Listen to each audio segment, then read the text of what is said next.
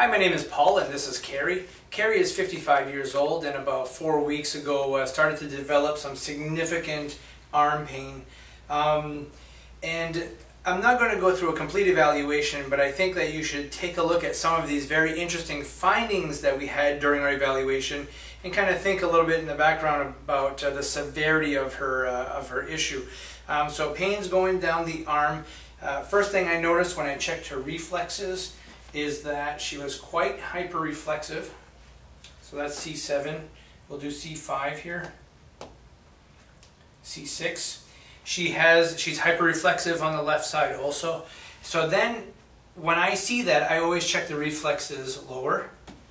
And she is very hyperreflexive here. Same thing in the Achilles.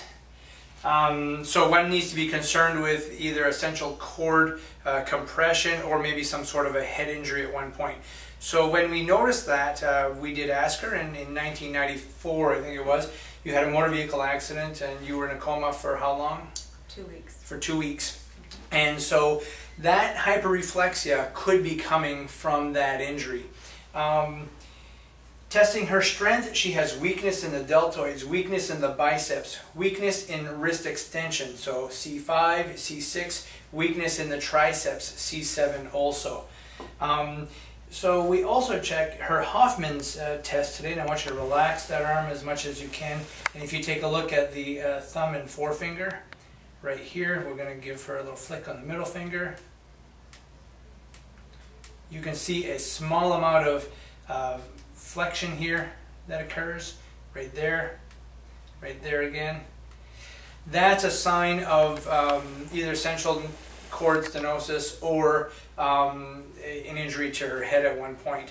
Now, people don't typically have that with foraminal stenosis where the nerve root comes out. So she had an MRI. It shows significant foraminal narrowing, severe narrowing at C5, C6, C4, C5, C5, C6, and C6, C7. All three levels are completely congested, causing this nerve root compression and basically upper extremity pain. We've done some traction with her. It gives her immediate relief, and she seems to have an increase in strength in her arm. But other than that, she's probably going to have surgery to have some release to those foramen. Thanks.